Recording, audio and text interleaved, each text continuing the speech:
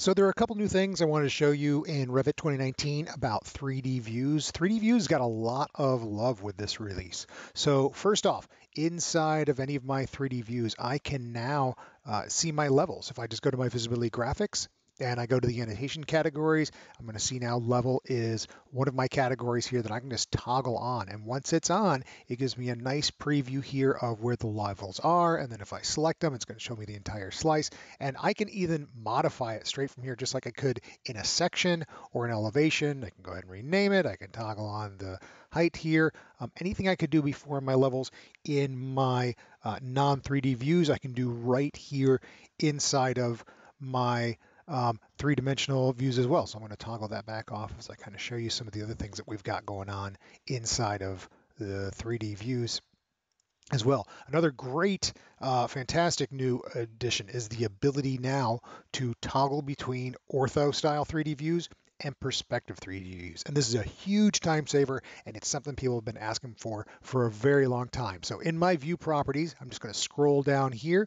I'm going to look for projection mode right here. You notice I'm set at orthographic, and all I got to do is change this down to perspective and then apply my settings. And I am now in a perspective view, and I've got all of my regular controls, and I'm going to pull out my navigation wheel here because I find it just a little bit easier once I am inside of a perspective view to kind of navigate and walk around and look around and do whatever I need to do inside of perspective view. Now, you may notice if I'm in this perspective view here, there's something a little different than we used to have in our perspective views inside of Revit. There is no crop boundary showing up inside of here, and that is another fantastic new tweak inside of Revit 2019. It really helps add to that immersive nature of your perspective views, and I think it's going to increase your use as a presentation as well as design tools. Now, one note, if you do not have the crop boundary on, I cannot add this view to a sheet. Revit has no idea kind of what the extents are going to be inside this 3D world. So a couple things you can do, I can go ahead and turn my crop region back on, but say I set up this view and I get this view to look exactly the way I want, and this looks, let's get that horizon down a little bit there. So we get this view the way we want. If I right click on this view now, I have two new options. It's reset crop boundary to model and reset crop boundary to screen.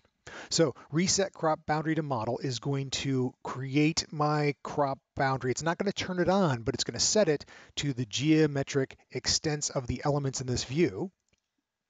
And so once I set that, and if I go here and I turn my crop view on, and I'm going to turn my region to visible as well, you'll see that crop boundary is shrunken down to the 3D items for my model. So if I turn that back off, and let's get my view somewhere else.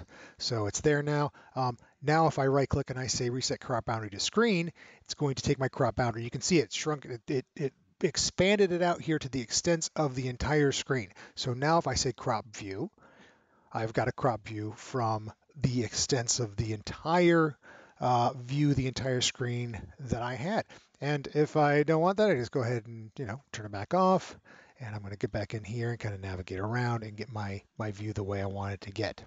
So huge, huge addition there of toggling between my ortho and my perspective views. And it's really going to help, like I said before, add to the immersive nature of perspective views. And I think it's going to be a huge boost to leveraging your Revit model throughout design.